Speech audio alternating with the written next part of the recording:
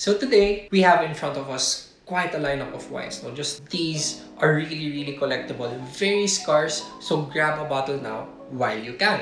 Currently, we have a lineup of wines from the producer, Benjamin Leroux.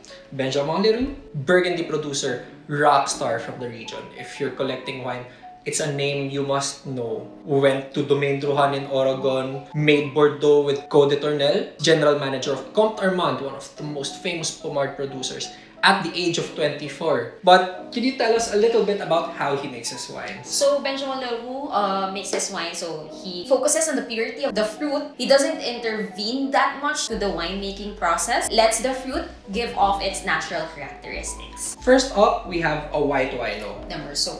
Definitely, it's along the more warmer side of Burgundy relative to my favorite region, Chablis. Can you tell me what that does to the wine? No? So, Miggy mentioned Chablis, no? It's a bit farther north of the equator, so you'll expect the climate to be cooler, so the wines or the grapes would be a bit higher in acidity. But for this one, the Merceau is actually further down south, so you'll be expecting the climate to be warmer and that the acidity would be lower. So for this one, you'll be expecting some flavors of stone fruits like apples, melons, quince. Yeah, so quince, it looks like a definitely. pear, but it tastes like a lemon. So, yeah. Earlier, we were talking about what I would pair this with. Probably what I ate back then.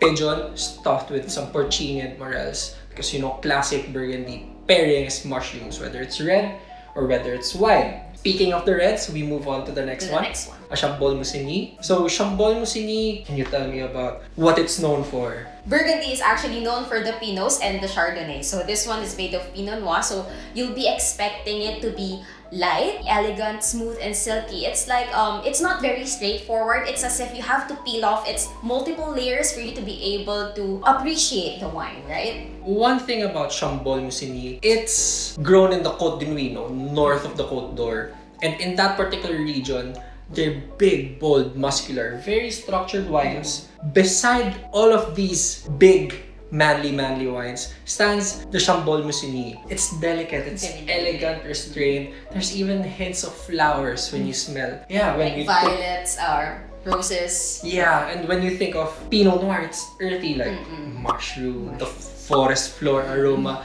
everyone talks about. If you're looking for something that's really classic, I think a Chambol Musigny is the way to go. If you want to subvert what you know about Pinot Noir, we move on to the next one. The next one. Von Romanée, a little tidbit trivia. Von Romanée contains the Grand Cru vineyards of Romanée-Conti. This is where Domaine Romanée-Conti comes from. That wine is the most expensive wine in the world. And it costs how much a bottle? 26,000 US dollars per bottle. 7 million pesos for a 6-pack. Yeah. Insane. I couldn't even fathom spending that much. But the similar flavor profile you can achieve tasting this. What can we say about Von Romanée if this is along the lines of elegance and restraint? This one, it's very into your face. In your face, Yes. definitely. Really strong, big, bold fruit, power, and tannin.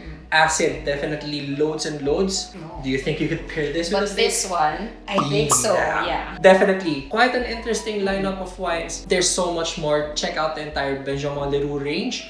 Currently on featured collection because less and less bottles are getting produced. So the perfect time to start and the perfect place to start collecting Burgundy is where? Here and now at Winery.ph. So, till the next drink, guys. Cheers! Thanks for watching this video. If you like this video, don't forget to click subscribe. Leave a comment below and hit the notification bell so that you know when we upload a new video. Again, this is Chi. I'm Miggy. I'm Ian. Until the next drink, Cheers!